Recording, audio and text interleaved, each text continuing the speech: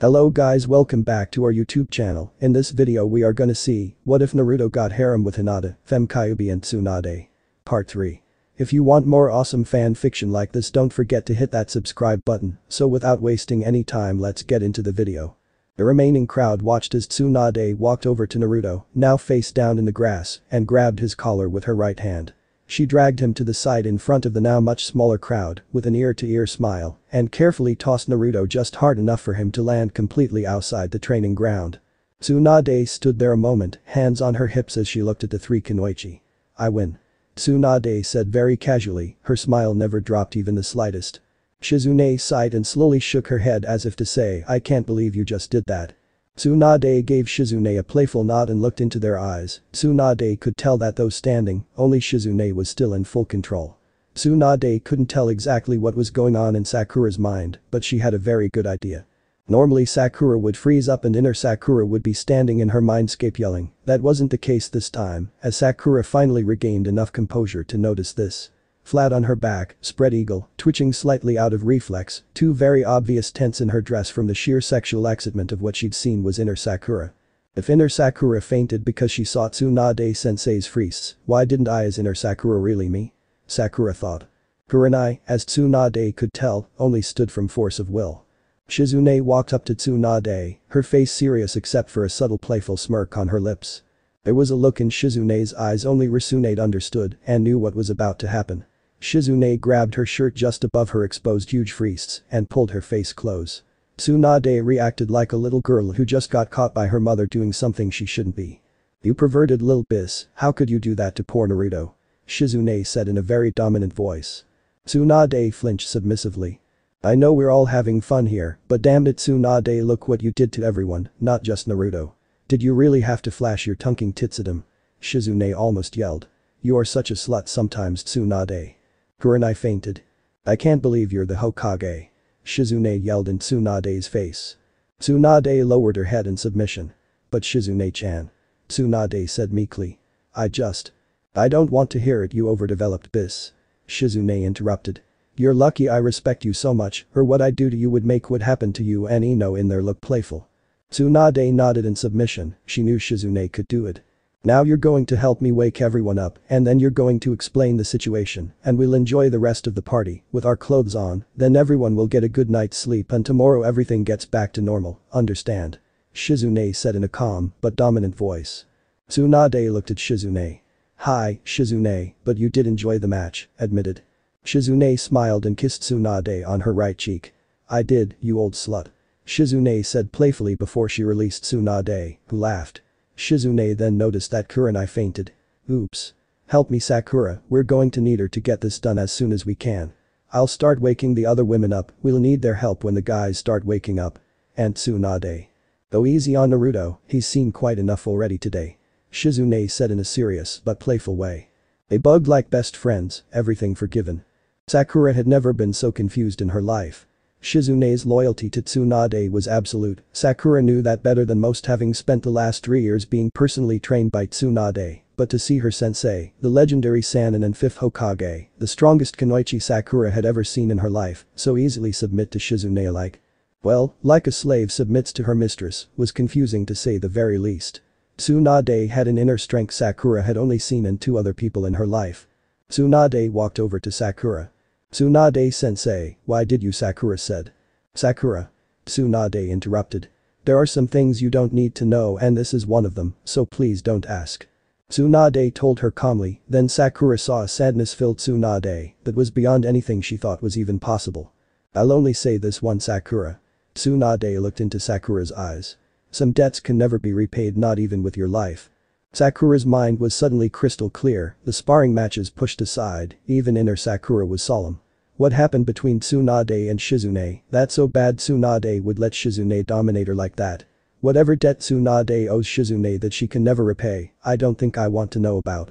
Sakura thought. "Hi, Tsunade-sama." Sakura bowed. Tsunade knew Sakura wouldn't ask again.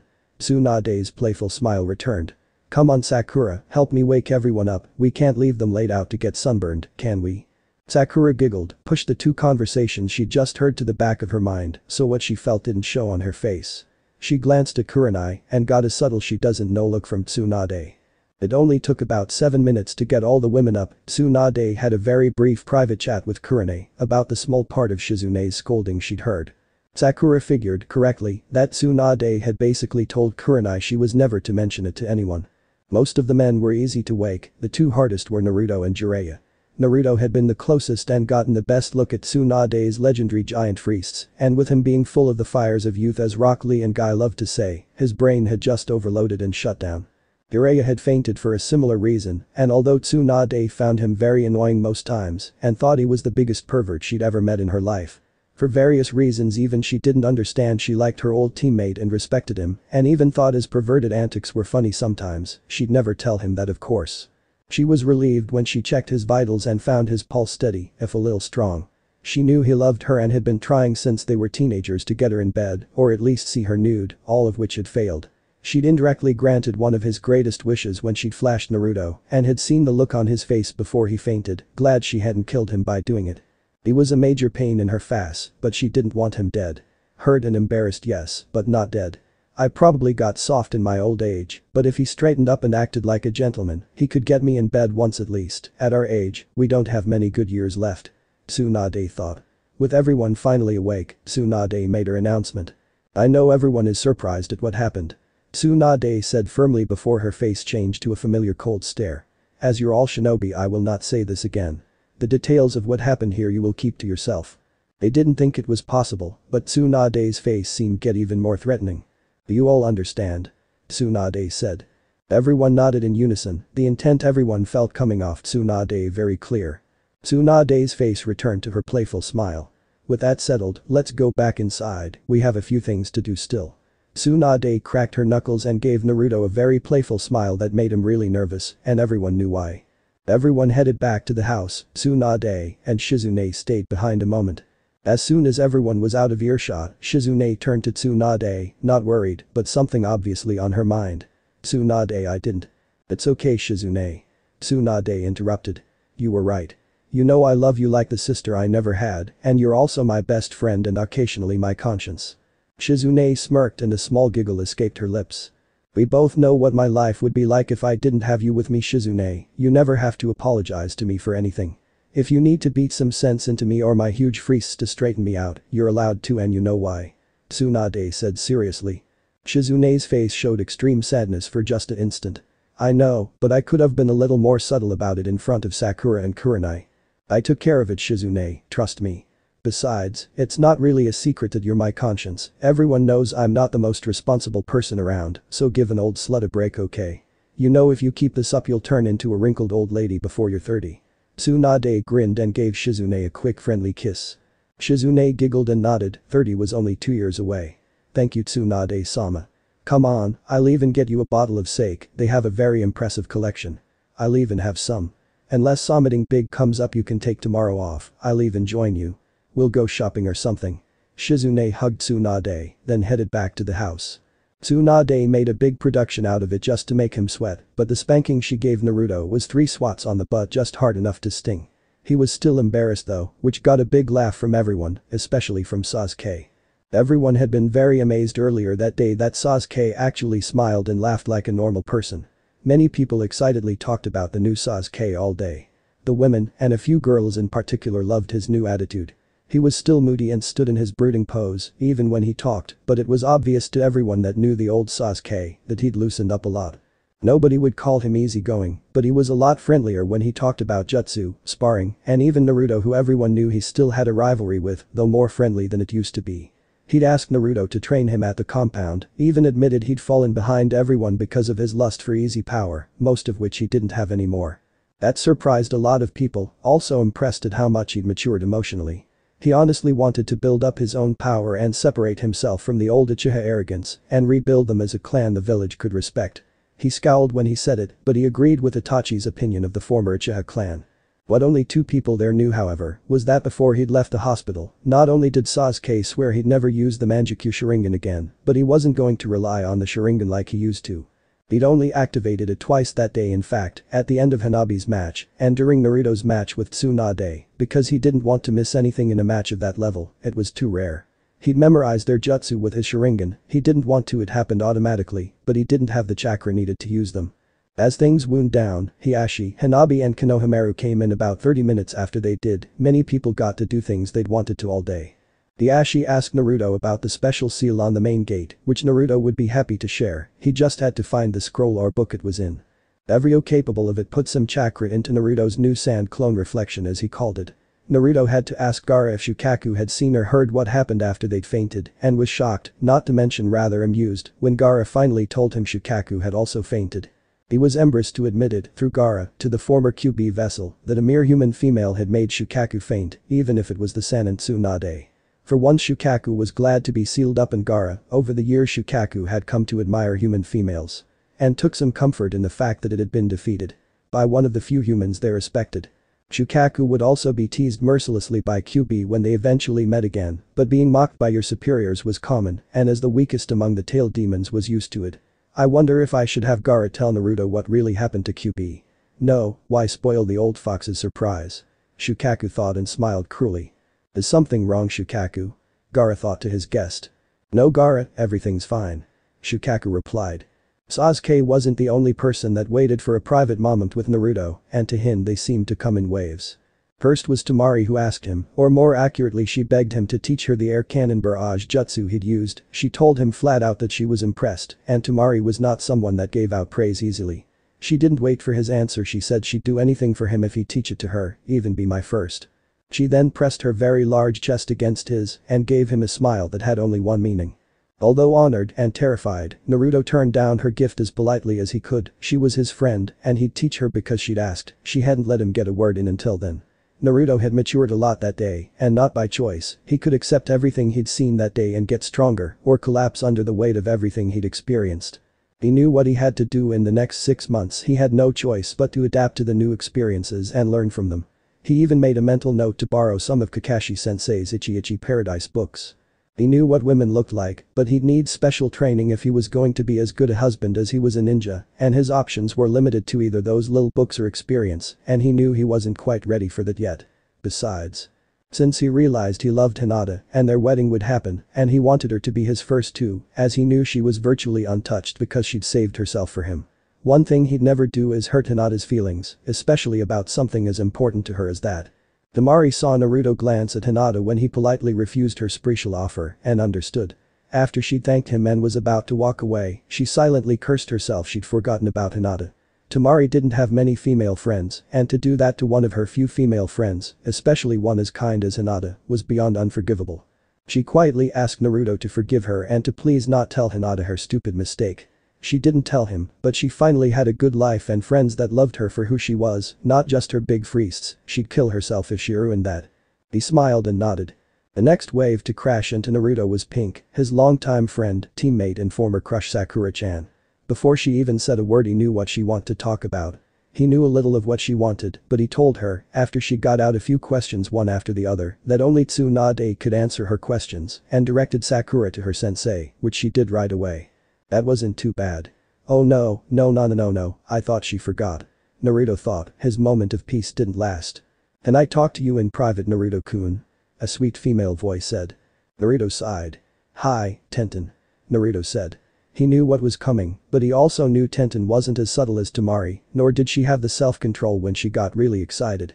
She was fine in battle, but in many ways she was still a little kid. This is gonna be tricky. Naruto thought as he was led to the empty bedroom. Her childish perkiness was part of her charm though, it's what endeared Tenten to her friends. Naruto went in first, stood there no more than 10 seconds, and faced a far wall away from Tenten and the door which he heard very quietly and carefully locked. When he turned to ask Tenten not to do what she'd whispered to him after she got a birthday gift, he froze. He was too late. Tenten stood there naked from the waist up. Do you like? You're the first to see them. Naruto tried to answer, but couldn't. Except for Hanabi, who wasn't even a genin yet, Tenten was his smallest female friend. At a petite 5 feet 2 inches, she was only an inch taller than he was in the academy, but he was shocked her friests were bigger than he thought. She wasn't quite as big as Ino, but on her small frame her firm, almost round friests were very impressive. An 36D cup, her brown areola were 3 inches across, smaller than what he'd seen on other girls' friests. Her hard nipples were thick and stuck out a full 2 inches. After about 20 seconds had gone by with no answer, Naruto saw her face had changed to worry, even a little fear, and from her glances at herself, he could tell she'd started to think he thought her extremely long nipples were ugly, or even possibly disgusting. "They're beautiful, Tenten." Naruto blurted out his first thought. "But you know we can't." Silence, then Tenten blushed. "Oh, I know, Naruto-kun, I wouldn't do that to Hinata-chan, I know she loves you, but you do need to have several wives. I'd be honored if you'd keep me in mind after Hinata-chan." Tenten bowed. "There are several cute boys I'd be happy to marry, but you're the best and I've always wanted to be part of a strong, noble clan." Naruto was a little stunned, he didn't know she felt that way about him. "I have many skills that would help you as a shinobi and as Hokage," Tenten said proudly. Naruto knew she was right, though not from a clan like Hinata, her skill in both using and making weapons, especially her father who was one of the best weaponsmiths he'd ever met, would be a big asset to his clan, as well as the village, if given the resources he could provide. "After I marry Hinata-chan, I would be honored to give your name as one of my other wives, but..." Tenten smiled big a moment until he said but. "I will have to discuss it with Hinata-chan before I ask anyone else to join my family. I'm sure Hinata-chan would approve, you're one of her friends," Naruto said. Tenten smiled. "I need to tell you, Tenten, you aren't the first to ask. Now, would you please put your dress back on?" Naruto said, his blush finally showed on his face. "Hi, Naruto-sama." Tenten said, disappointed she hadn't acted fast enough. "Tenten, you don't have to call me. What's that on your chest, Tenten?" Naruto said curiously. Tenten looked at Naruto confused. "What are you talking about?" She looked down at her chest. "Oh, I've always had that, it's a birthmark." Forgetting for a moment that she was topless, Naruto walked up and took a closer look. It was on the upper slope of her left wrist above her heart, but it was the shape that was amazing. "Are you sure it's a birthmark and not a tattoo, Tenten? It looks like out of reflex." Naruto reached up and traced it with his right index finger, totally forgetting for a moment where on her body it was. Tenten let out a short shriek of excitement, then fainted. Luckily Naruto caught her, but when he realized he'd just touched her naked wrist he almost fainted. He carried her across the room and put her on the bed. Several things flashed through his mind, some were quite embarrassing, but he needed to do it, it was going to happen eventually. He quickly picked up her dress, covered her with it and went back out into the main hall to the one person he trusted in this situation. "I need to talk to you, Tsunade." Tsunade saw the hidden emotions on his face and knew he was serious. She excused herself and followed him back to the room. When she walked in she saw Tenten just as she sat up on the bed, her dress slid off her bare chest onto her legs. She wanted to question him, but held herself back. She knew Naruto wouldn't do anything to dishonor himself or anyone he cared about. It didn't help that she'd heard what Tenten said to him earlier, so she had an idea of what happened. "Tsunade-sama." Tenten shrieked in embarrassment, yanked her dress up in front of her chest as her face turned bright red. "I can explain, Tsunade-sama, I was just, I. Tenten, calm down, it's okay." Tsunade told the scared girl before she had a heart attack. "I heard what you told him earlier, and I know neither of you would do something dishonorable." Inside Tsunade laughed hysterically as both squirmed. "So besides Tenten fainting, why did you bring me in here, Naruto?" Tsunade asked him calmly but firmly. "Well, she has this mark on her." Naruto blushed. I'll leave the room and let Tenten show you, I shouldn't be here." Naruto bowed to both and left the room. Tsunade turned to her newly accepted student, looked at her curiously but seriously, and crossed her arms over her chest. "From what I see I assume this mark is on one of your wrists." Tenten nodded. "Okay Tenten, drop the dress, stand up and show me." Tsunade calmly commanded.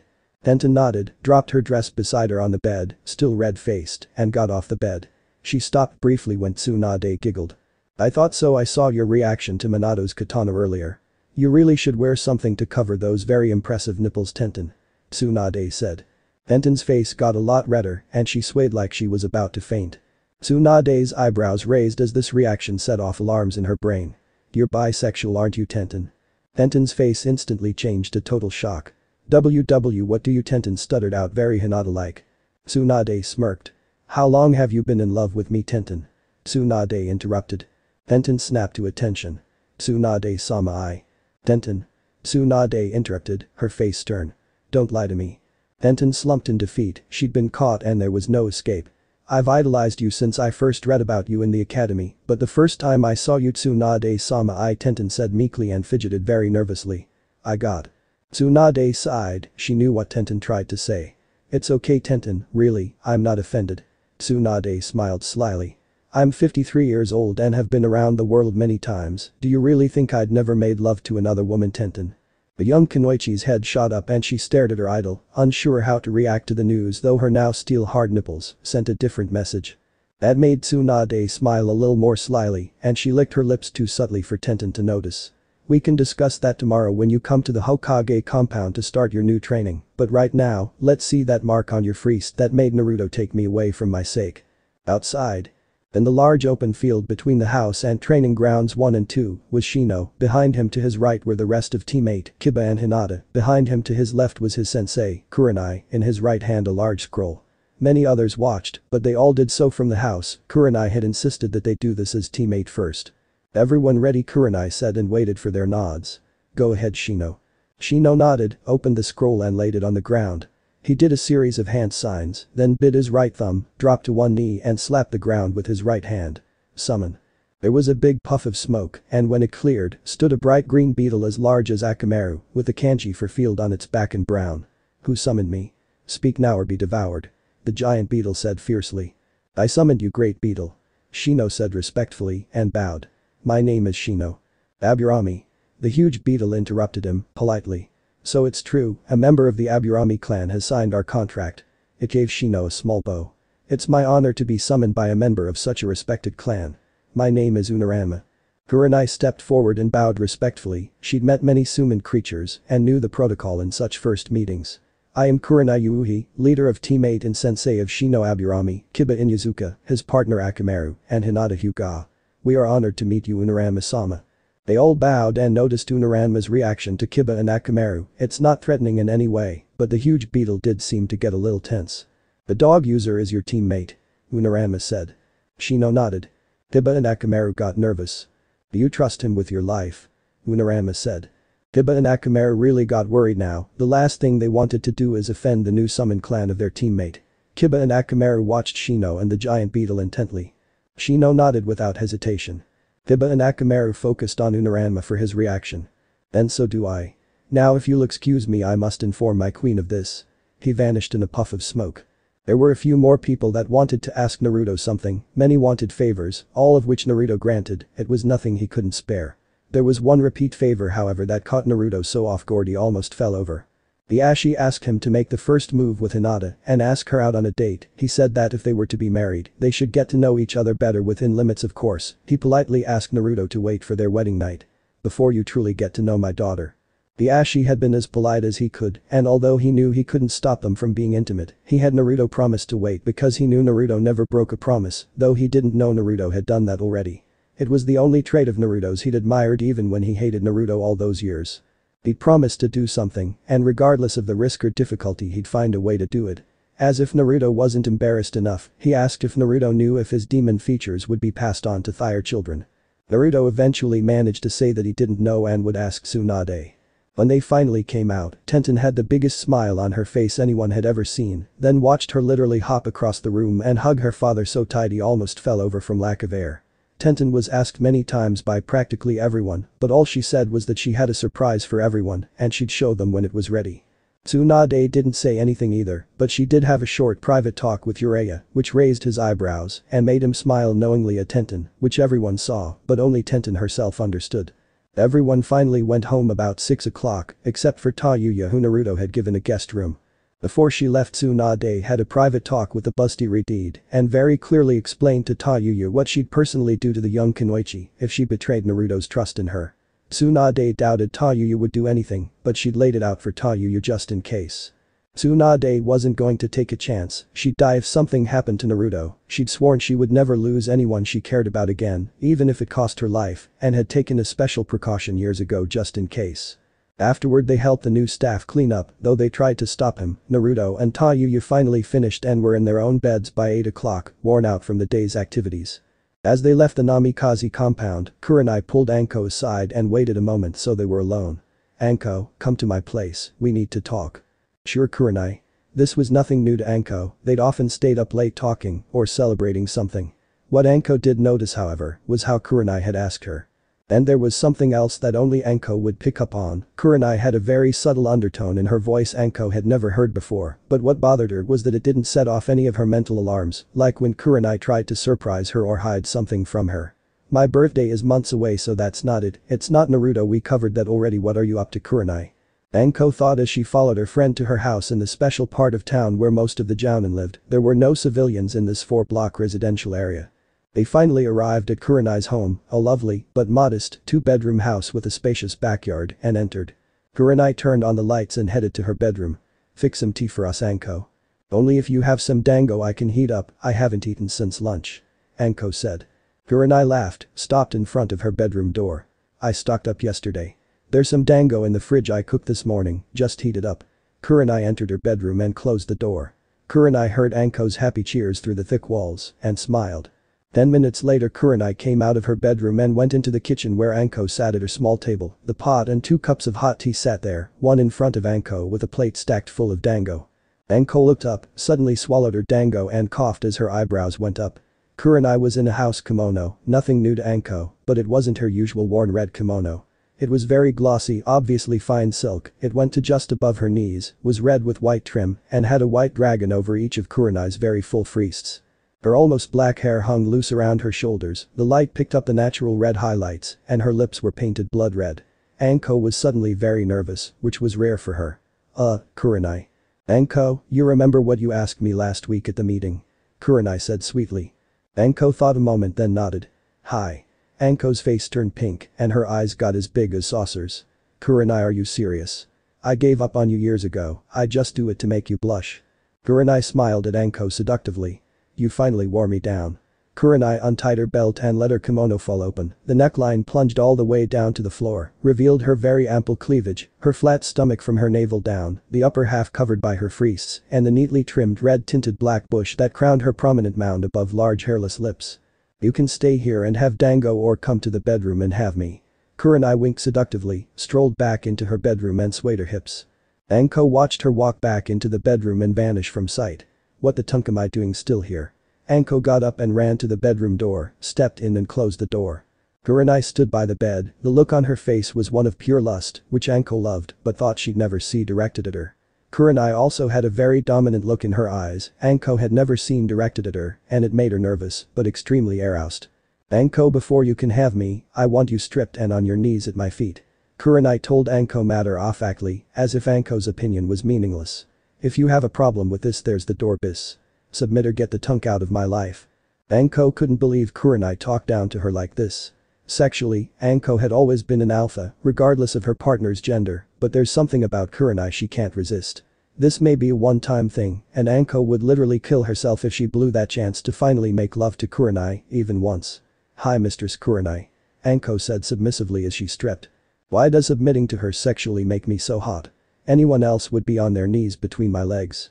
Anko thought, then suddenly flashed back to the meeting a week ago, specifically her breakdown in the bathroom with Kurenai, and everything fell into place.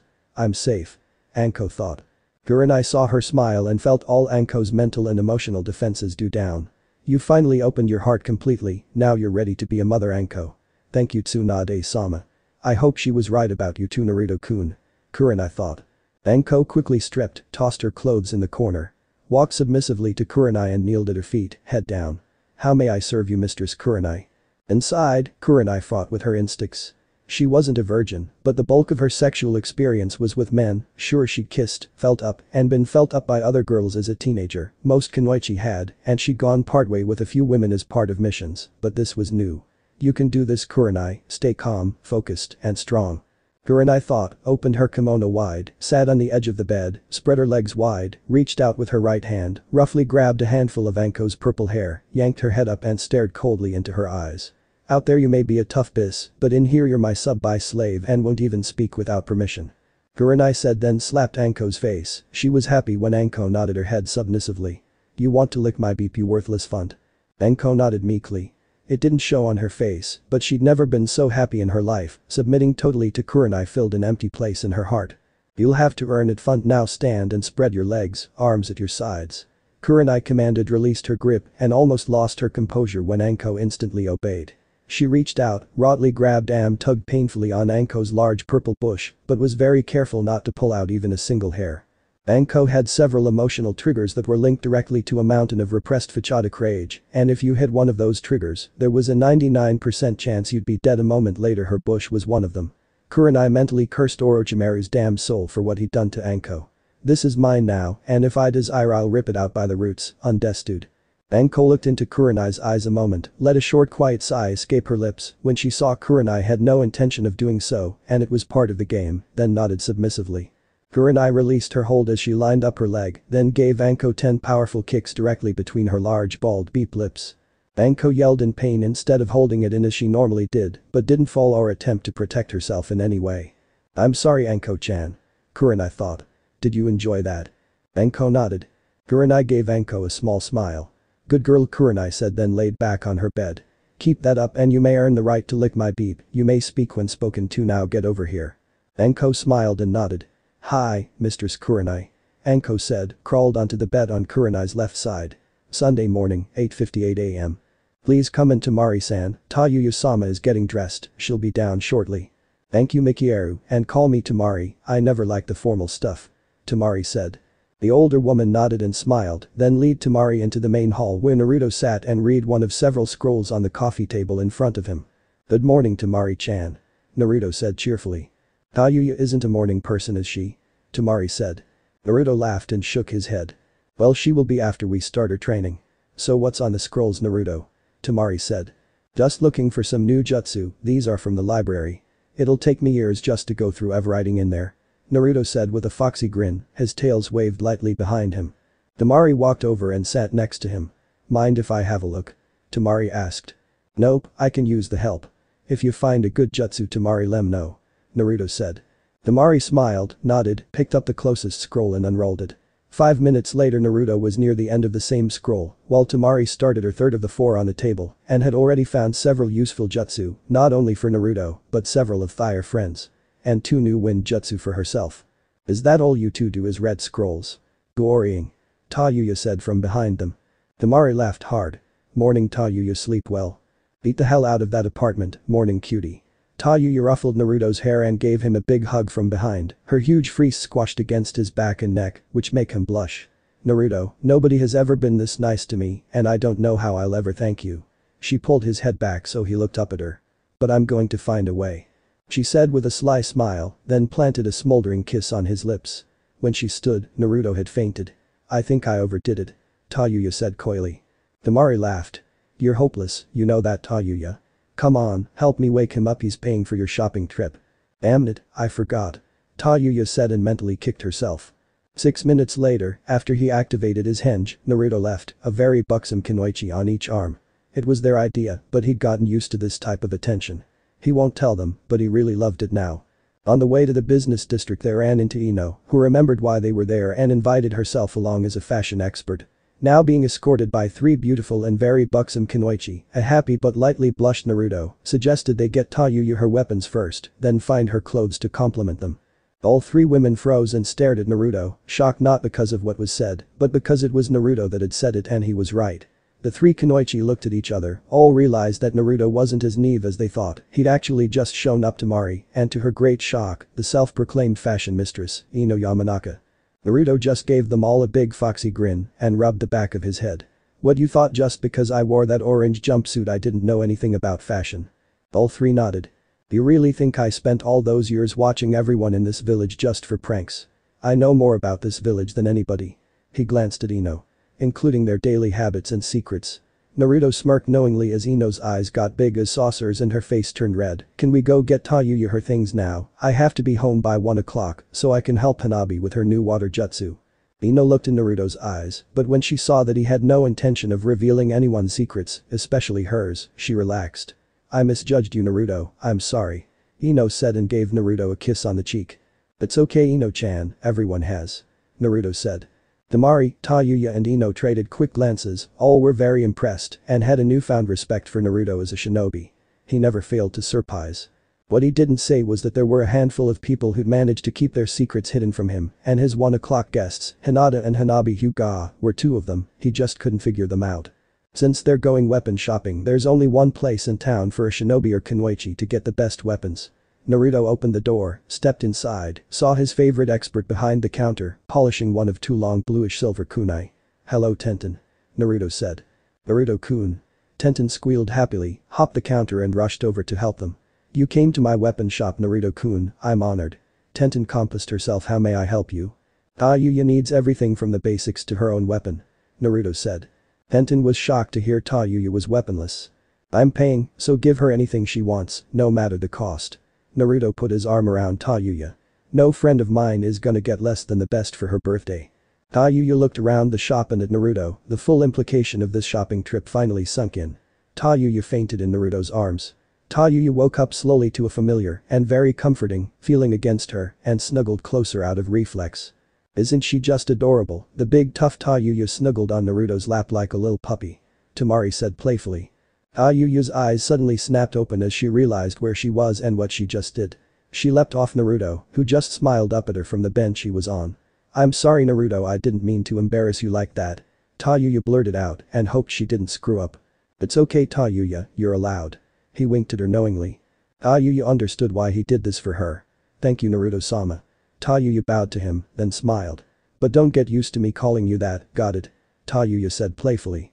I'll deal with you later Tamari. Now, let's get me some weapons. Tenten, aren't you supposed to train with Tsunade? Naruto asked. Dad talked to her last night and asked if I could go in the afternoon, he needed me here this morning.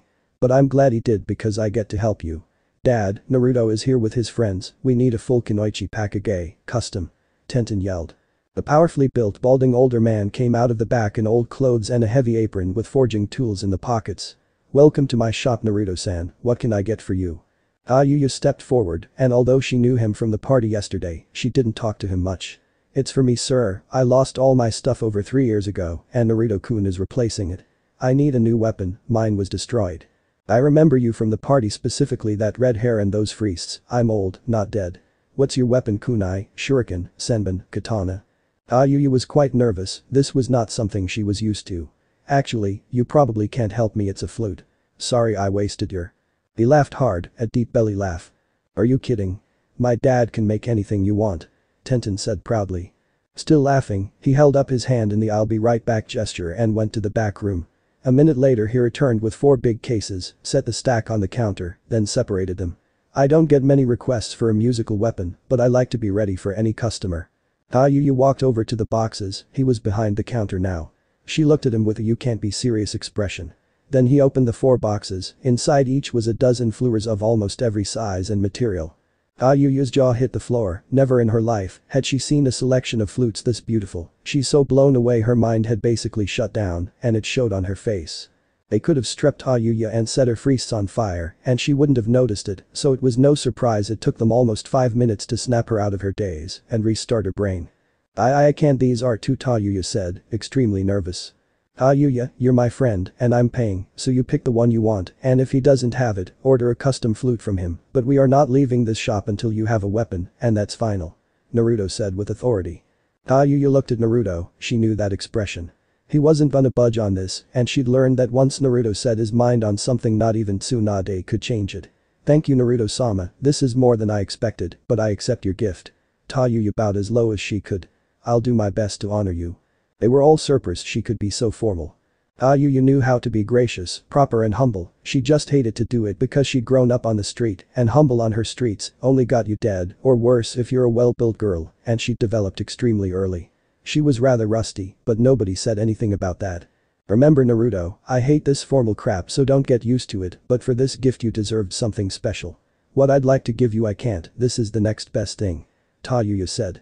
For 2 hours Taiyuya examined every flute, she even played a few of them, everyone stopped to listen. They're all so beautiful, and the craftsmanship is amazing. There's a but coming, I can see it on your face. The old weaponsmith said. Let me think a minute. He looked at Taiyuya and studied her closely for a few minutes, then smiled. I think I see the problem, I know just the weapon for you. Let me guess you use Genjutsu, and you're a long-range fighter because of poor Taijutsu skills. Taiyuya nodded, amazed he just read her like an open book. I thought so one moment. He stepped through the curtain into the back again and they heard noises coming from the back. 2 minutes later he returned with a small scroll in his hand.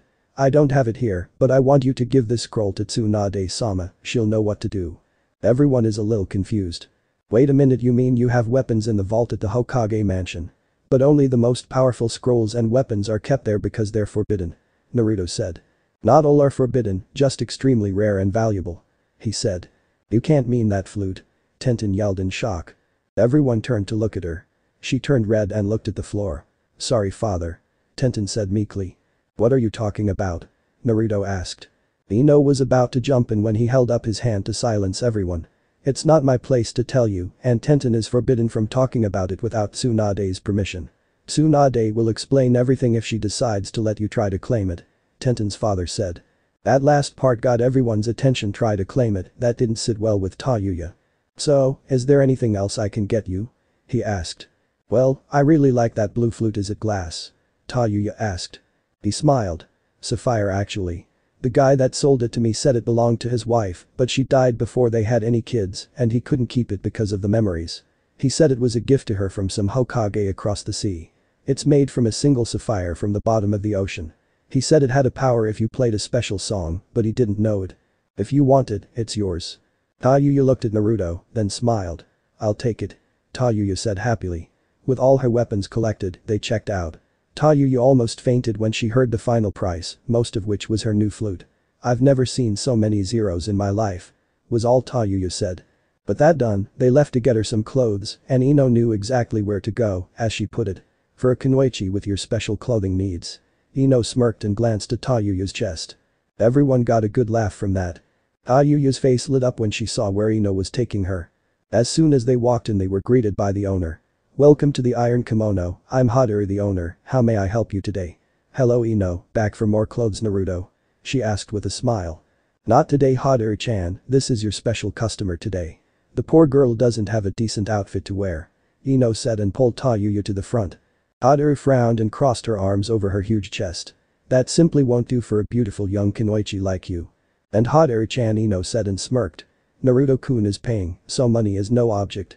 Haru's face lit up with excitement at being able to go all out with a customer. Not for the money though, she truly enjoyed her job.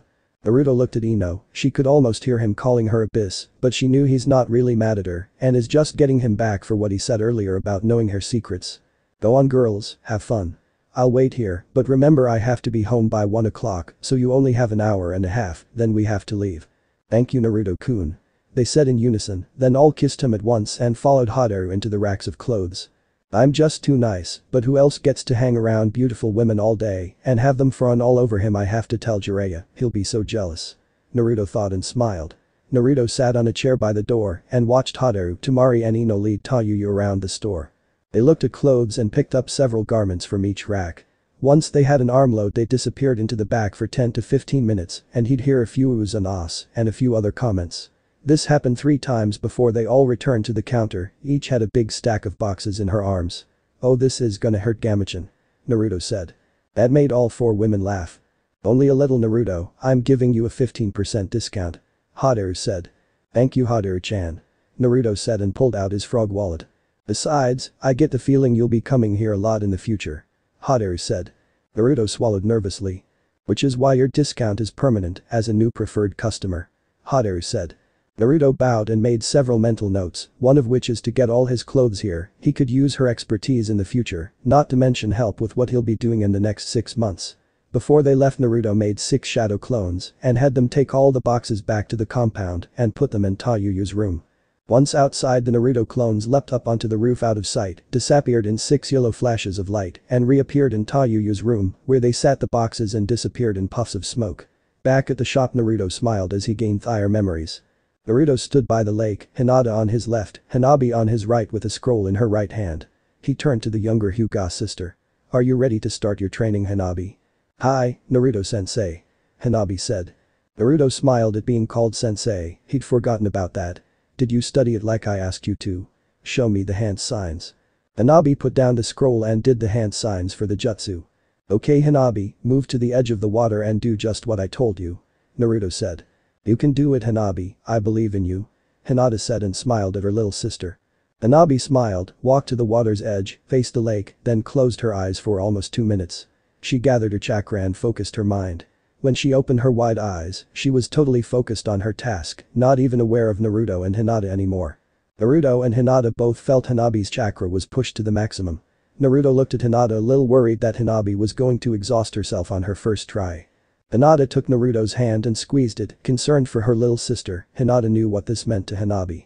Naruto was a little surprised by Hinata's gesture, but he didn't make a sound. He won't do anything to break Hanabi's concentration. He knew she put almost everything she had into this to impress him. He didn't fully realize it until everyone had left last night, but he knew Hanabi was in love with him just like Hinata. Naruto got himself ready to grab her when she collapsed. He could stop her, but wanted her to know that to put too much chakra into a single jutsu is a mistake. He was surprised she made such a mistake as a top student in her last year at the academy, and a Hyuga, then realized her emotions got the better of her judgment.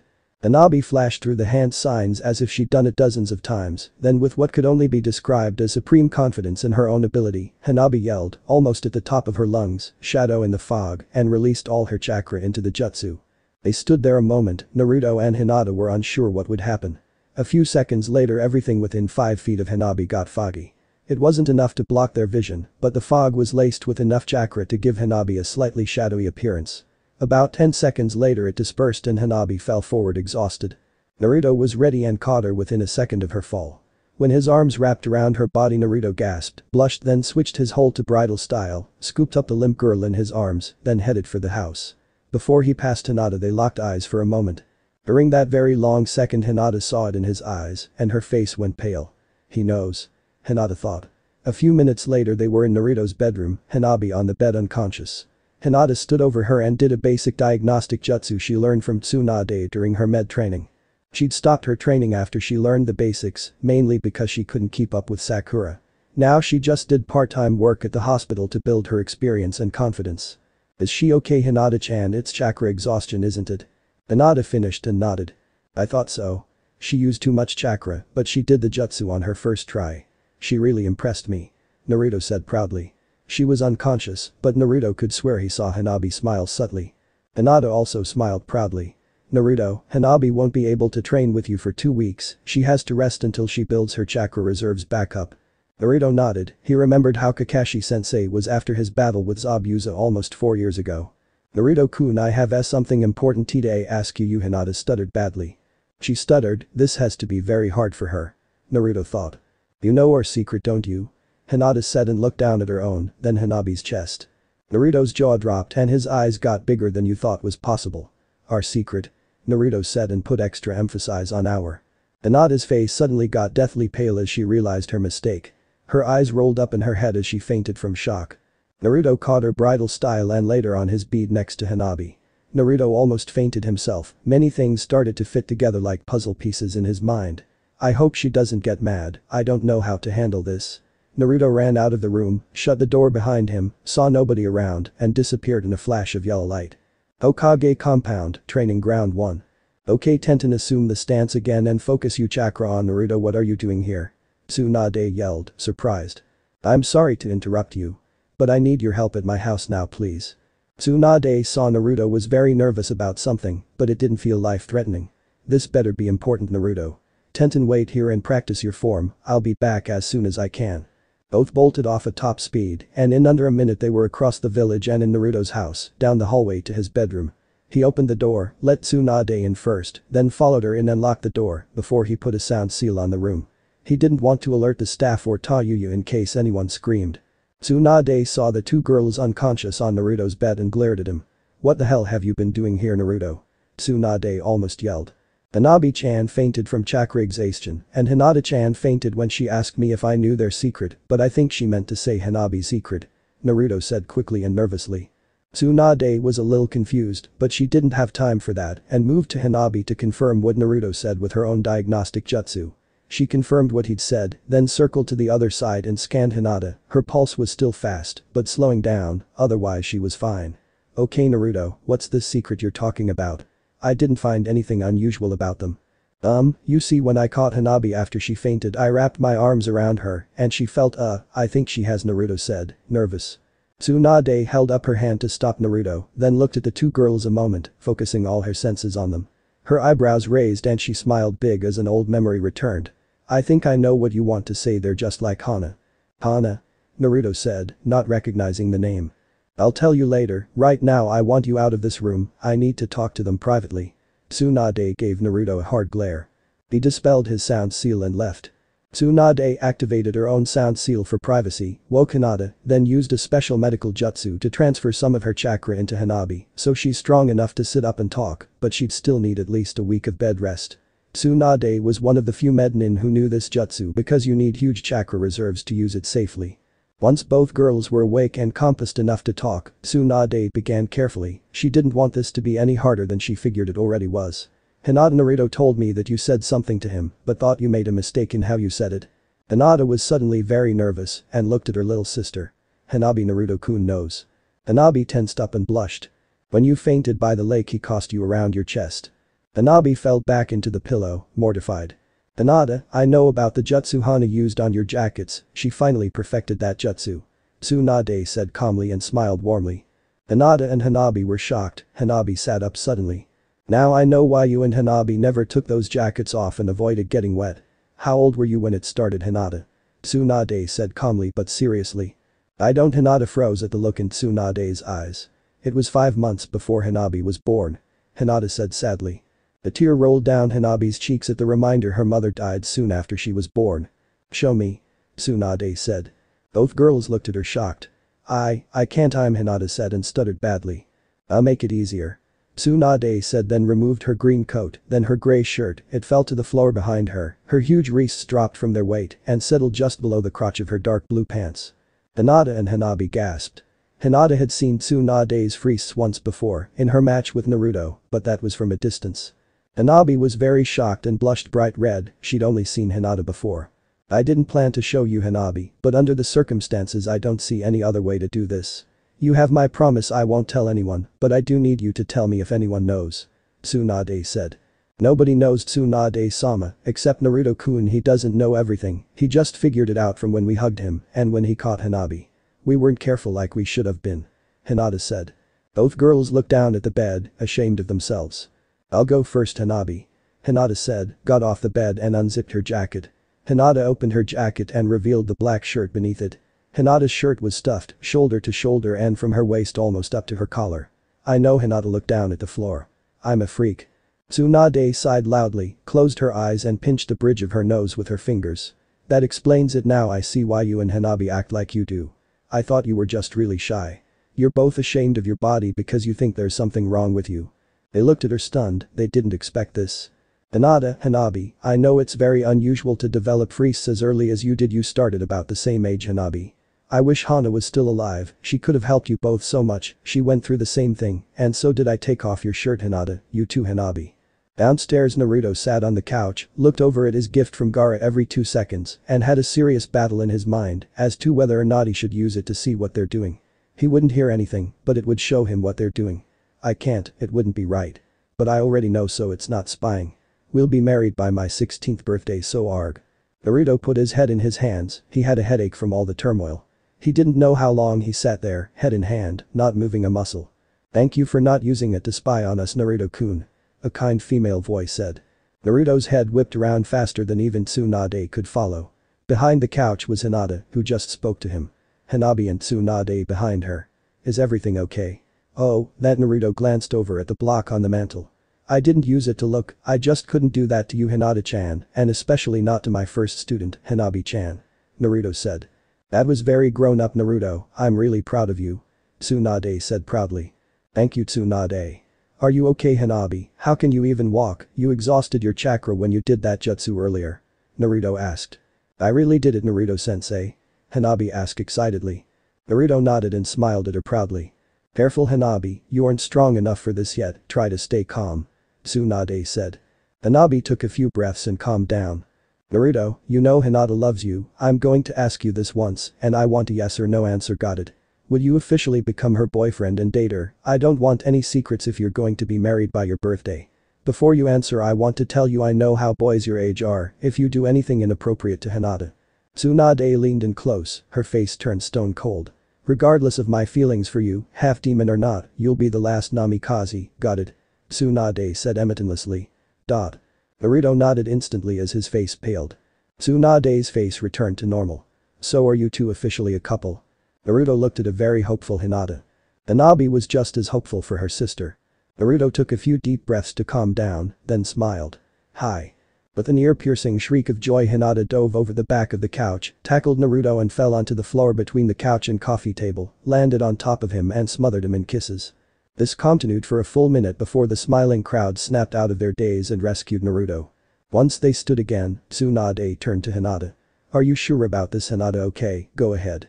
Before Naruto could ask what she meant, Hinata grabbed his arm and walked him to the stairs. They stopped at the top. "What the foo heck is going on out here?" Taiyuya said, annoyed. "Naruto-kun is my boyfriend now," Hinata said happily and smiled ear to ear. "Congratulations." Taiyuya screamed happily and hugged them both at once. "If you'll excuse us, Taiyuya-chan, I have something special for Naruto-kun," Hinata said coyly. Taiyuya watched them head down the hall, then jumped down to the first floor and went over to Tsunade and Hanabi.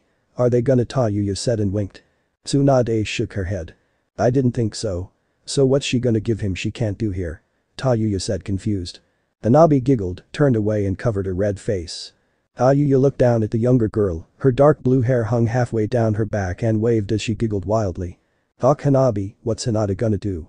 Taiyuya asked. Hanabi turned and looked up at the older Reed. She had to, Taiyuya was a full head taller than her. "She's going show Naruto-kun her boobies," Hanabi said and blushed bright red. Taiyuya turned and looked at Tsunade for confirmation. "Hinata, the shyest girl I've ever met in my life, is going show Naruto her tea-freests." Tsunade smirked and nodded. "Damn, the girl has more guts than I thought," Taiyuya said, impressed. "You have no idea," Tsunade said knowingly. Taiyuya looked at Tsunade, confused. There was a moment of silence before it happened. "Hinata-chan." Naruto's scream echoed throughout the mansion. Everyone turned to look upstairs. He forgot the damn sound seal. Tsunade thought. "You two stay here," Tsunade commanded, then ran across the room, jumped the stairs to the second floor and disappeared down the hall in 3 seconds. "Damn, she's fast for her age," Taiyuya said, impressed. "Hinata has a nice pair, but she's Sino size at best. Even if it's the first time he saw her, she doesn't look that special to me." She heard giggling, looked down, and got really confused at what she saw. Hanabi looked up at her with like she didn't know what was talking about. "Am I missing something?" Taiyuya thought, more confused. About 3 minutes later, Tsunade and Hinata returned, both smiled, they could barely hold in their laughter. "So what happened?" Taiyuya asked. "I was too much for Naruto-kun," Hinata said playfully. "Don't ask Taiyuya, you'll find out eventually," Tsunade said. Taiyuya just nodded, confused as hell. "Hinata, would you carry me home? I couldn't make it myself," Hanabi said. Hinata nodded and smiled. Tsunade helped Hanabi onto Hinata's back. "Naruto will be down in a little while, don't ask him about what happened, he can't tell you. I'm gonna escort them home before I return to the Hokage compound. If you need me for anything, Naruto can reach me in an instant, but only if there's an emergency," Tsunade said. Taiyuya nodded. "There's something I need to give you, Tsunade-sama." Taiyuya ran to her room, returned a few seconds later, and handed Tsunade a small scroll. "This is from Tenten's father, he said it's about some weapon you have in the vault, some special flute." Tsunade took the scroll, a little surprise showed on her face. "I'll look into this and inform you of my decision." Taiyuya nodded, not willing to risk losing a flute as powerful as this one seemed to be from the reaction she saw. Musical weapons this powerful are extremely rare, and to be given one by her newly adopted home filled her with happiness she couldn't put into words if she tried. Tsunade then left with Hinata, Hanabi already asleep on her back. Taiyuya smiled ear to ear, then headed back to her room to finish putting her new clothes away.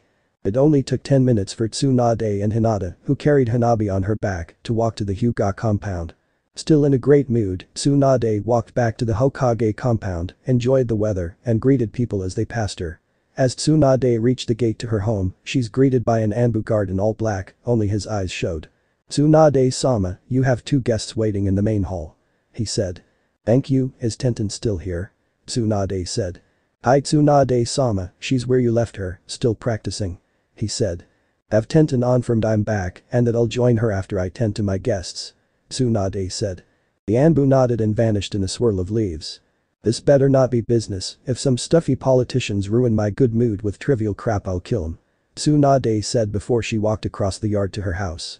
Tsunade emerged from the short hallway between the front door and the main hall, ready to go full biss on whoever dared to spoil her rare good day, and stopped mid-step, an ear-to-ear smile now on her face. "You've been a naughty girl, Tsuni-chan," one of them said. "Did she just call me Tsuni-chan?" Normally Tsunade would put anyone that dared call her that through the nearest wall, but for this person, she'll let it go, once.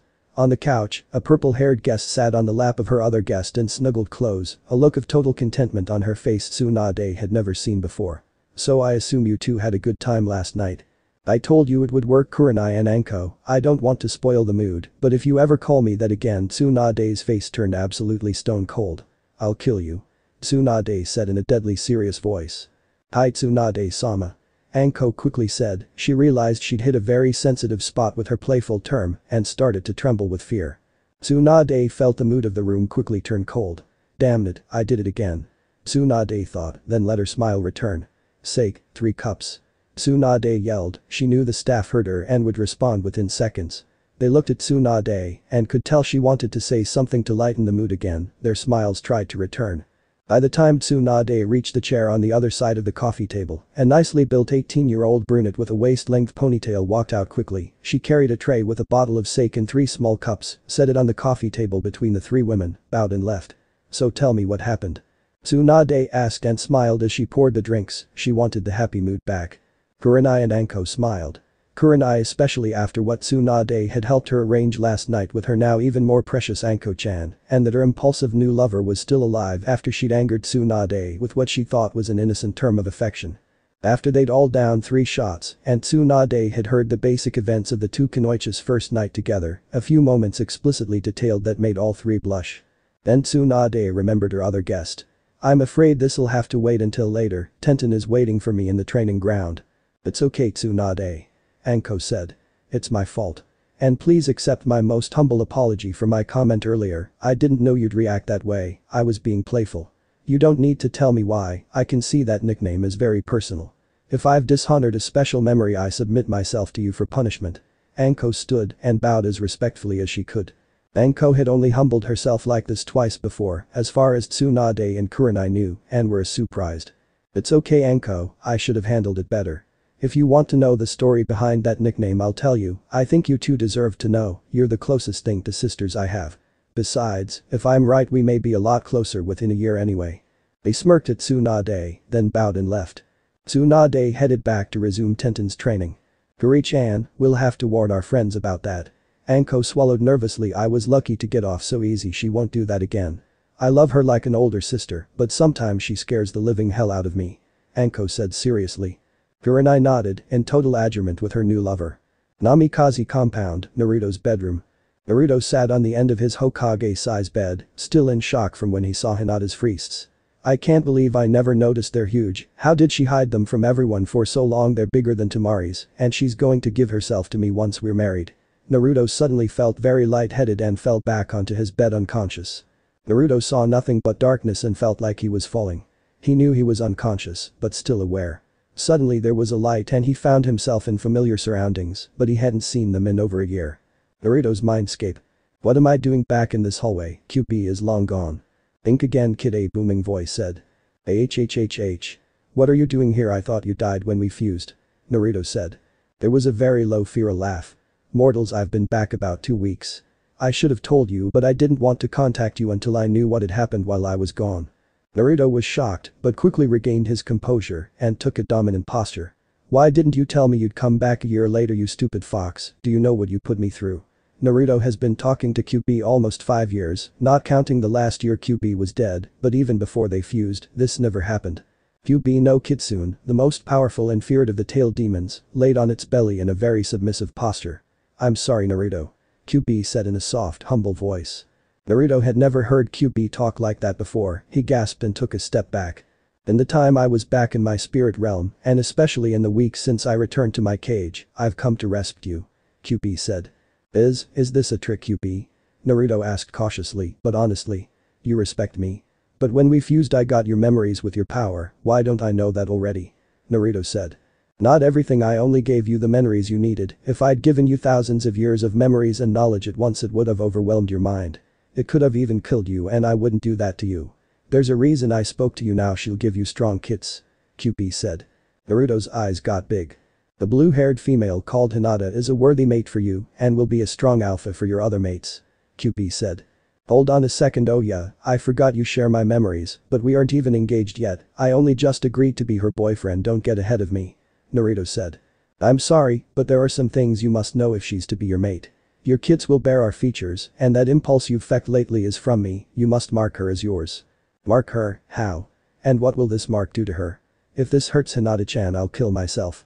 It will not harm her, but if you wish to mate with her she must be marked, or Kyubi said. Or what Kyubi, tell me? Naruto yelled when Kyubi didn't continue. Or she won't survive her first birthing, and even Tsunade won't be able to save her. I'm sorry, but there's no way to avoid it. Naruto dropped to the floor in front of the giant cage, very nervous and more scared than he'd ever been in his life, but not for himself. Naruto didn't make a sound, or even move, for over 5 minutes. I've looked into her heart, she wants to be a mother as much as she wants to be your mate. It would destroy her if she could never have your kids. Kyubi said. I can't do that to Hinata-chan, tell me how to mark her, and exactly what it'll do to her. Naruto said. Kyubi smiled. What Naruto wasn't told is that Hinata wasn't the only female heart Kyubi had looked into and seen love for Naruto. Kyubi hated to keep secrets from Naruto, but there are many things you just can't casually tell a friend. Ayuya sat nervously on the couch as she waited for Tsunade to come in. She'd gotten the message not 30 minutes ago, raced over as fast as she could, and almost collided with Naruto on the way out. Her heart raced from excitement, she really wanted this legendary flute. Despite her past, Naruto had accepted her as a friend, even thought of her as family, and let her live in his house. She'd do anything to protect him and all of her new friends, no matter the cost. This meant she had to get stronger. Good morning, Tayuya. Tsunade said as she walked out of the kitchen, a cup of strong coffee in her right hand. I'm not a morning person, want a cup? Tayuya smirked. No thank you, Tsunade-sama, I have other ways to get going in the morning. Tayuya said and blushed, which she normally didn't do, but her new friend's habits had rubbed off on her a little. Tsunade smirked slyly. I'll remember that. Shizune has been a pain in my ass for years about it, I shouldn't drink so much sake and coffee. Tsunade said in a slightly mocking tone. I heard that, Tsunade, and that's your last cup. Shizune yelled from the kitchen. Tsunade sighed and smirked. Pushy bis. Tsunade said quietly but playfully. I heard that too. Shizune yelled. Tsunade clenched her teeth and grunted in annoyance. If I didn't love her so much she means well at least. I heard Shizune laugh from the kitchen. Okay Tayuya, follow me. Tsunade said. Tayuya's face lit up. You mean hot damn thank you Tsunade-sama. Tayuya followed Tsunade through several long hallways, then through a hidden door she didn't think even Tsunade could knock down, then down 2 flights of stairs where Tsunade deactivated an elaborate security system, down a long hall and through a heavy door. Through that door was a huge room, on the far wall was a massive vault door she doubted even Naruto could make a scratch on. Holy shit, that thing is tunking huge. Tayuya said in awe. Tell me about it, I once hit this door with everything I had, almost broke my hand. Tsunade said seriously. Tayuya gasped in shock. If Shizune hadn't been with me it would have taken me all day to crawl out of here. Tsunade saw Tayuya's expression. Chakra exhaustion, but let's open this thing up, shall we? Tsunade walked to the massive vault door and placed her hands on it. I am Tsunade, granddaughter of the first Hokage and 5th Hokage of Konoha, the village hidden in the leaves. Grant me access to your secrets. Tsunade said. Tsunade's hands glowed, but it wasn't from her, the door itself seemed to scan her. After several seconds the glow faded and huge mechanical locks are heard as they opened. Tsunade removed her hands and stepped back. Watch this Tayuya. Tsunade said and smiled. The lower half of the door started to lower, the upper half split vertically in the center, and the halves slide open into the walls. It took a minute for the door to fully open. Once open, Tsunade looked at Tayuya and smiled, the look on her face was priceless. Impressed? Tsunade said playfully. Tayuya nodded, not even realizing she did it. I thought you would be. Follow me in, but I have to warn you, don't touch anything without my permission, the door isn't the only security, and all of it is lethal. Tsunade said very seriously. Tayuya got serious. Hi, Tsunade-sama. A few minutes later Tsunade found the section she wanted. Tsunade put her hand on the small door, it glowed a moment, then there was a small whoosh, and it popped open slightly. Tsunade opened the door and removed a 3-foot-long flute made of a material that seemed to be both mineral and metal, and was the deepest black she'd ever seen. The ends, finger holes, and 12 symbols she'd never seen, all appeared to be made of the purest golden metal she's ever seen. This is a Tayuya. Tsunade held it up in her hands. Not much is known about it other than this: it's at least 5,000 years old, is rumored to have been created as a gift for the only mortal to ever earn the respect of the celestial guardians. Tayuya's knees buckled, but she managed to stay standing. All I know is that before you can use it, it has to accept you as its mistress and will test you. Tsunade said. What if it doesn't find me worthy? Tayuya said nervously. It will kill you. Are you sure you want to do this? Tsunade said. Yu closed her eyes a moment, took several deep breaths, then opened them, pure determination on her face. I will prove myself worthy, I will not betray his trust in me. Yu said with a resolve worthy of Tsunade. Yu reached out, carefully took the flute and lifted it to her face, held to her right side just like her old flute, the mouthpiece on the side of the end by her mouth. She placed it to her lips, and with every fiber of her being started to play it, but before the first note is heard Yu stopped, as if frozen in time. Tsunade watched nervously for only 5 seconds when she saw Yu collapse. Tsunade caught her before she hit the floor and gently laid her down, her heart pounded in her chest as she reached for Yu's neck. She passed. Tsunade almost yelled, a huge smile on her face. She closed the safe door, picked up Yu and carried her out, the massive vault door closed and resealed by itself. Yu woke up on the couch in the main hall of the Hokage mansion. I did it Tsunade-sama, I can't tell you anything though, it's part of the contract. Yu said. Tsunade nodded, she won't risk offending the celestial guardians, who she figured Yu had talked to during the 5 seconds her eyes seemed to go blank, as if her soul wasn't in her body. Thank you Tsunade, Yu said and smiled. It's time I got home though. Yu said then played a few notes on the flute and vanished in a red glimmer of light. Tsunade's jaw hit the floor. Damn, that was impressive. If what that scroll said is right, this village just made some very powerful allies. Good luck Yu, I hope he picks you, I'd love you to finish what you started at the hospital. Tsunade said with a sly grin. The next 2 weeks were almost dreamlike for several people. Everyone at Naruto's housewarming party had been informed, to many of their great surprise, that Kurenai and Anko were now a couple, and Anko had moved in with Kurenai. Just as shocking to many was that Naruto and Hinata became a couple, known to everyone in the village. Finally settled in, Naruto trained every day at his compound, helped Yu with her new jutsu, along with Temari while she was there, joined 4 days later by Hinata, when Hanabi was strong enough to get around by herself again.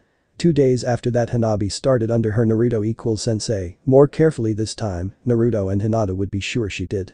Naruto and Hinata had also been on 4 dates already, but held hands and occasional kiss was all they did, mostly.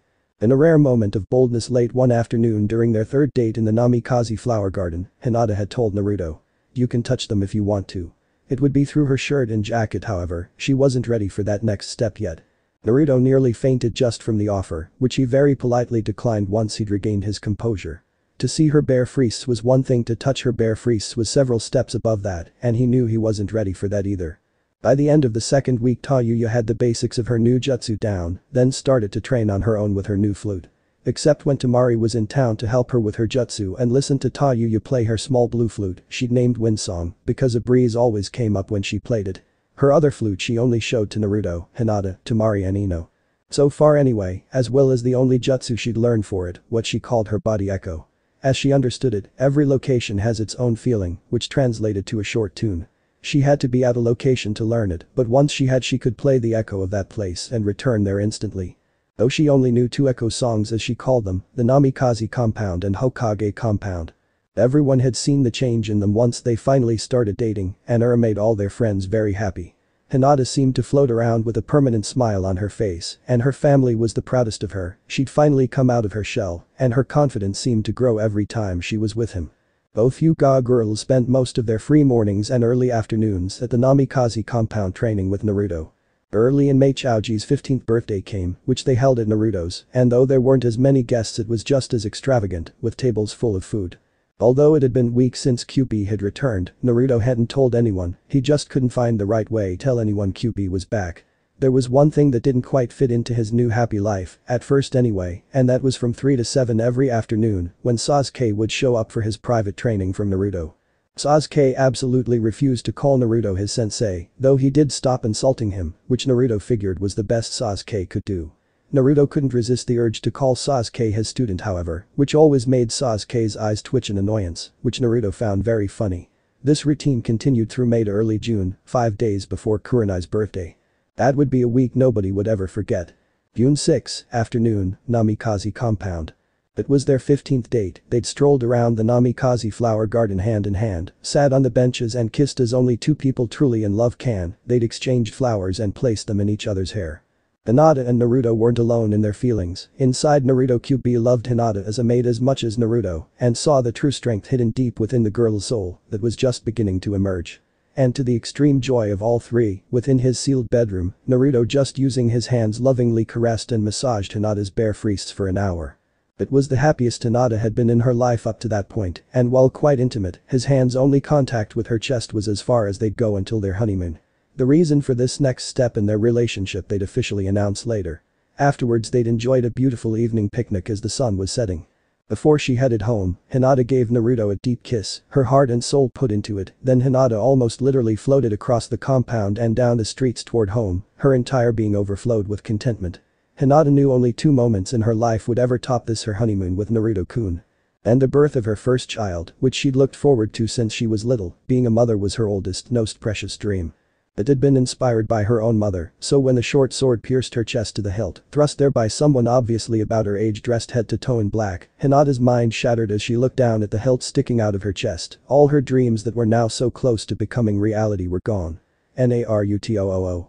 Hinata screamed from the very depths of her soul before she collapsed to the ground and stared up at the newly visible stars and watched them fade away as her world turned black. "I'm sorry I wasn't strong enough," Hinata said quietly as she slipped into unconsciousness. Tears rolled down her cheeks and her purple jacket turned dark as it soaked up her blood. "I Hyuga bis now my father's death at the hands of your father has been avenged," the unknown assassin said coldly.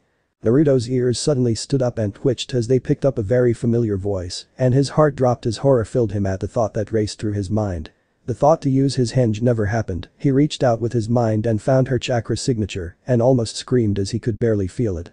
He vanished in a flash of yellow light, appeared next to Hinata, dropped to his knees in heart-shredding horror at what he saw. The black-clad figure stood near her body, obviously her assassin, but for the moment that barely registered in his mind. Inside Naruto's mind, Kyubi was having an identical reaction, to have finally found happiness after thousands of years, only to lose it before they'd even made it. Naruto's ears and tails drooped in horrified sadness, then they felt her chakra disappear. Hokage Mansion. Tsunade headed to bed early, tired from a long day of training with Tenten, a bottle of sake in her hand. When a wave of red chakra shattered the bottle and blew her off her feet, threw her across the room where she slammed into the wall and cracked it. If she was a normal villager she'd be dead. She was stunned, but not from the impact. She'd been there 15 years ago during the Kyubi attack, felt its overwhelming power and unmatched killing intent. What she'd just felt dwarfed that by leaps and bounds. Only one thing came to her mind, and it horrified even her: Naruto. Tsunade screamed, scared to her core. "What are you? Why you're not human?" the masked shinobi said, terrified. Within seconds the street around them filled with ninja and kunoichi of all ages, as well as dozens of anbu, and not a single person had moved toward the source of the chakra wave that shattered windows all over T-Village and knocked almost every non-shinobi unconscious.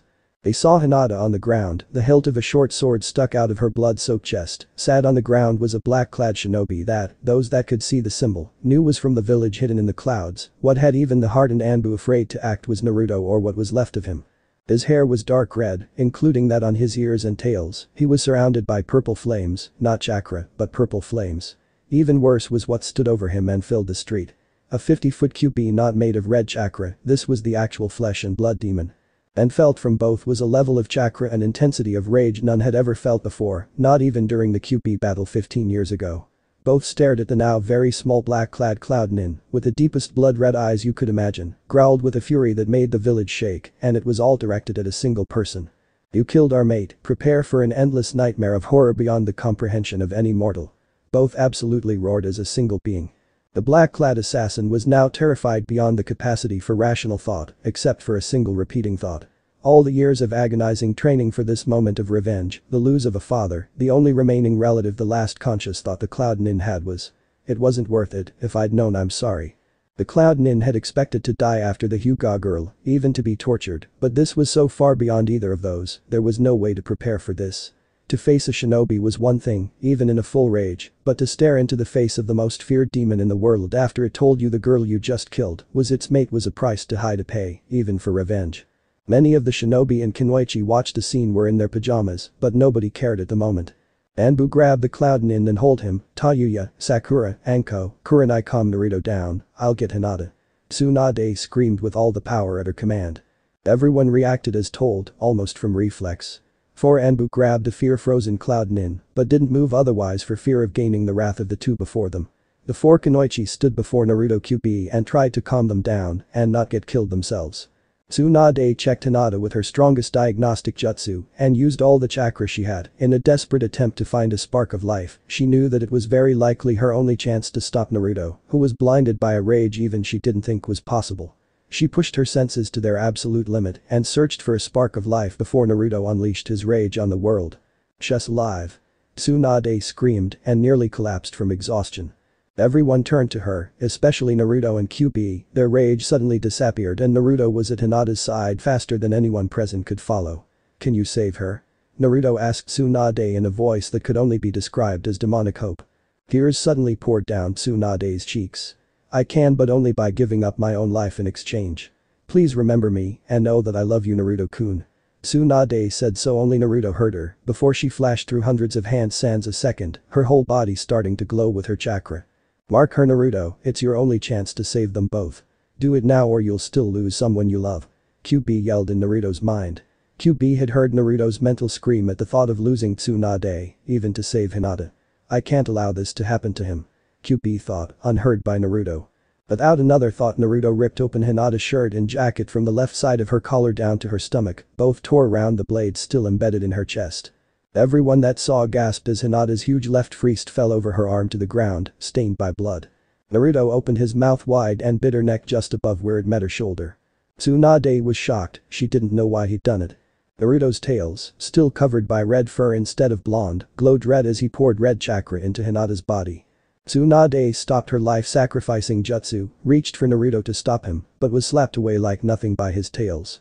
A minute later the blade slowly rose up from Hinata's chest and fell to the ground. As soon as he released the bite she inhaled sharply and sat up, terrified and wondered what happened.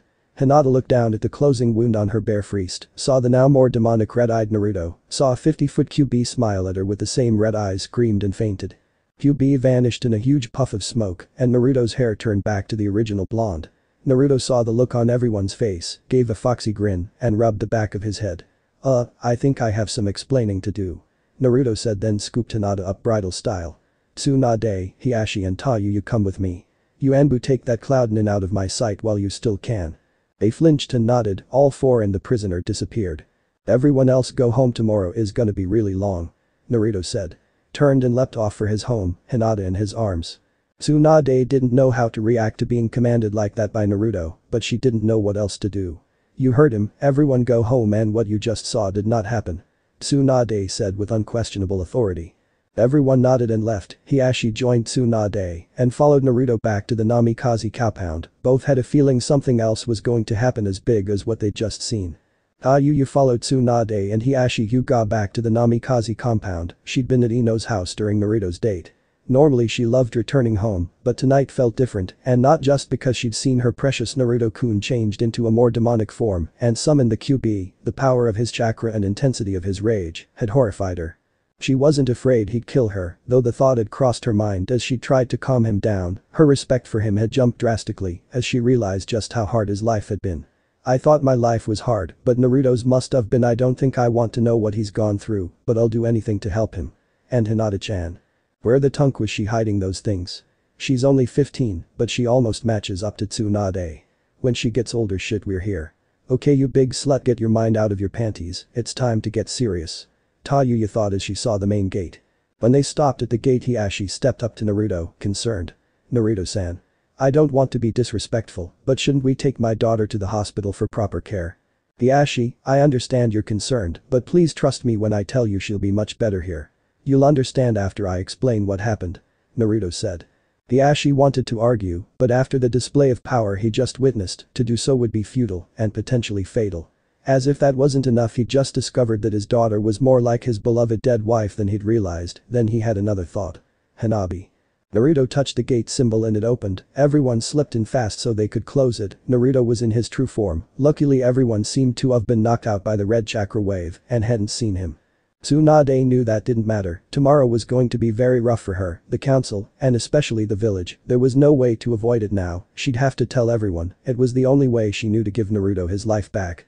If she tried to cover this up, the whole village would most likely panic and start a riot, directing all their hate at Naruto, as they almost had several times when he was growing up. Though she hadn't seen it then, she'd seen the hate and fear in many citizens' eyes before and after Naruto's 3-year mission. Then another even scarier thought rushed to the front of her mind. I told Naruto my true feelings for him because I thought I was about to die. Tsunade mentally screamed at herself. She couldn't hold it in and shuddered at what Naruto would say. Tsunade suddenly felt like a 15-year-old girl who'd just been caught by a boy she spied on while she touched herself. She prayed she hadn't destroyed his respect for her, or worse. Once inside the house, Naruto took Hinata to his master bedroom and sat her on the bed, still unconscious. "I'm sorry, Hinata. Hiashi, would you leave the room please? I'll follow you in a moment." Hiashi did so immediately as he realized what Naruto was going to do. Naruto ripped open the front of Hinata's shirt and jacket and laid them on his left shoulder. "Tsunade, Taiyuya, take her to the bathroom and clean her up please. She can wear my pajamas, they should be big enough to cover her completely, and they'll have my scent on them so she'll feel safe." "Your scent?" Tsunade said, then her eyes get big as she realized what was going to happen. "The bite, Naruto, is she going to?" Naruto carefully turned Hinata's head and showed the mate mark on her neck where he bit her. A fox head with 9 tails around it like the rays of a setting sun. "I had to do it before I wanted to, it was the only way to save her life and yours, Tsunade-chan. We just couldn't let you sacrifice yourself even to save my fiancé," Naruto said and paused to see their shocked reactions. "I asked her tonight," and without a further word he gently laid Hinata back, then he left the room. Tsunade forced herself to focus on what had to be done, this was for Naruto and Hinata. Taiyuya had similar feelings and pushed them aside for the moment. Tsunade carefully woke Hinata, who was disoriented for a moment and understandably so with what she just went through. Tsunade used Hinata's love for Naruto to get her focused. Although very embarrassed at first because she was topless, most of her friends knew her secret now, so she pushed back her embarrassment and let them help her strip and shower, but respected her privacy when needed. The long hot shower relaxed Hinata and once styled off, a lot faster than normal, with help from the almost submissive Tsunade and Taiyuya, who acted as if her servants, then helped her find a nice pair of Naruto's pajamas. Hinata felt safe in them and once in his bed under the blankets was asleep in under a minute with a smile on her face. Downstairs, Naruto and Hiashi sat in the main hall, Hiashi on the couch, Naruto on a chair across from it, neither had said a word since they left Hinata. Tsunade and Taiyuya finally came down the stairs and crossed the room to them. Naruto motioned for them to sit on the couch with Hiashi. Although Naruto first told them he and Hinata were engaged, even that didn't make Naruto smile. "Did she see the mark on her neck?" Tsunade sadly shook her head no. "Does she feel okay?" Naruto said. Tsunade answered, almost submissive. "Naruto, Hinata handled it well. She was shaken, but once she focused on you and knew you saved her life, it gave her strength. She'll have nightmares for a while, but she'll be fine as long as she has you, and Kurenai will help her get over her nightmares." Tsunade said then shrunk into the couch. "About what I said to you?" "It's okay, Tsunade, we'll talk about it later, privately," Naruto said. Tsunade smiled at Naruto. Hiashi and Taiyuya were simply amazed by how Tsunade acted. "Don't ask about it, it's between me and Tsunade," Naruto said with gentle authority. Hiashi and Taiyuya nodded to Naruto as if he was the Hokage. "I think I should tell you about that mark on Hinata's neck. Kyubi told me that because of our fusion that left me half demon, if I ever want to have children with Hinata-chan, I have to mark her as my mate. If I don't mark her, Kyubi said she wouldn't survive the birth. I had no choice. I was going to anyway, but I wanted to tell her first, explain it to her and let her decide. You see, when I marked Hinata as my mate, I transferred some of Kyubi's chakra to her, that's why my bite saved her. The red chakra enhanced her healing and chakra reserve, like mine. There's more since she has demon chakra in her now, and our bodies can't normally handle it because it's too powerful, it's going to transform her like it did me. Within an hour she'll be wrapped in red chakra like I was, and she'll stay that was for about 12 to 18 hours before she'll emerge fully transformed," Naruto said. "So she'll have fox features like yours? The ears, claws, teeth and tails," Tsunade said. "Well hi. She'll have my ears, but her teeth and claws will be smaller because she's female. Because I had to do it to save her from a fatal wound, I gave her more chakra than I had planned on," Naruto said nervously. "What do you mean, Naruto-kun?" Taiyuya said. "I think I know. She would have only had one tail, but because she was on the brink of death, he had to use extra chakra." "How many tails worth did you use, Naruto?" Tsunade said. "I used about 3 tails worth of chakra. So you know about the tailed demons, Tsunade. I don't fully understand it myself, but once Hinata's transformed she'll have 2 tails, maybe 3. Kyubi isn't sure we gave her enough red chakra to need a 3rd tail, we'll have to wait and see," Naruto said. There's silence for almost a minute, then came the question Naruto hoped to avoid but knew he couldn't. "Naruto-san, how did you summon Kyubi, and more importantly, it moved as you did, as if you were one being?" Hiashi said. Naruto sighed deeply and slumped in his chair. I'm not sure how, can you wait for me to find out? The Ashi nodded. So how did I look? Naruto said. Your hair turned a deep scarlet and your fox features became more pronounced. Longer teeth and claws, larger tails, your eyes turned blood red, and you gave off flames that were dark purple, like your chakra is now because of your fusion. Tsunade said. Was anything destroyed? Did I kill anyone? Everything is kinda fuzzy. I only remember we felt the same emotions. Naruto said. From what I saw on the way to the scene, the wave of red chakra you put off shattered windows all over the village and seemed to have knocked out everyone except the shinobi in Anbu. You scared the living hell out of someone who's currently in Anbu headquarters. Tsunade said, stood, her hands together in front of her. Please Naruto, let us handle the interrogation. I know you want to do it, but I can't risk you losing control again. Sun said and bowed low. I'm begging you Naruto-sama, let us handle it. I'll keep you informed and we will find out who was behind this act of cowardice. You have my most solemn promise. Naruto tensed up, his chakra spiked briefly, but nothing he wouldn't normally do when he trained hard. Okay, I promise I'll stay out of it as long as you need me to, but if this was ordered by a village Hokage I'll destroy that village, everyone in it and anyone that tried to stop me. Naruto said. Tsunade, Hiashi and Taiyuyu glanced at each other, they knew exactly what Naruto meant. Tsunade, Hiashi and Taiyuya, who tensed up at the thought of Naruto personally interrogating the assassin with the power he displayed earlier that night, relaxed. I'm very happy you could save Hinata, but I was willing to give my life to save her. Even if she had that jutsu would have brought her back. Tsunade said. I know, but it was Kyubi that told me to mark her as the only way to save Hinata-chan and you. I know you'd give your life to save someone, Naruto said. No, I wouldn't. Tsunade interrupted. It was for you, the thought of you going through what I did with my brother and then Dan, I couldn't let you go through that over Hinata, I know how deeply you love her. I couldn't let you feel that kind of pain. She has her whole life ahead of her. I'm an old woman Naruto, I've had a full life, it wouldn't hurt as much to lose me. I'd do anything for you Naruto. Tsunade stood, went around the coffee table to Naruto and lifted him to his feet. I don't care who knows it, I love you with all my heart Naruto-kun. The Ashi and Taiyuyu gasped, then their jaws hit the floor as Tsunade wrapped her arms around Naruto and planted a sizzling kiss on his lips for a full minute, then released him. I realized out there, after I came face to face with my death, I had a moment of clarity. The only person I ever gave my heart to died and the pain nearly destroyed me. When I used my creation rebirth jutsu in my fight with Orochimaru, I shortened my life by 20, maybe 30 years. I don't have many years left and I don't want to spend them alone. I'm the last of my bloodline Naruto, when I die so does the bloodline of the first Hokage. Naruto Tsunade said, then got down on one knee. After Hinata, will you mark me and give me a child? The Ashi, Taiyuya and Naruto turned absolutely pale, then fainted. Naruto fell into his chair, so Tsunade sat in the other chair and thought hard about what she'd just done.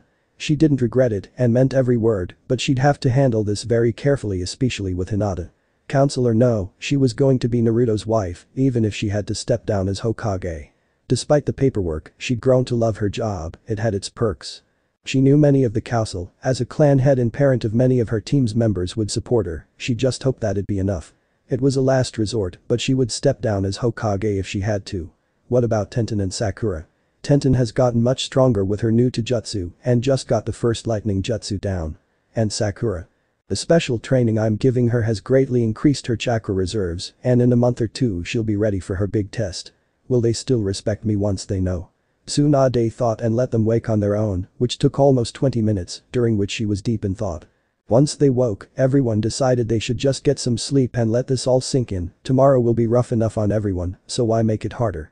Genre 7, 6:54 AM, Namikaze Mansion. In the room next to the master bedroom, Naruto suddenly sat up. She's about to wake up.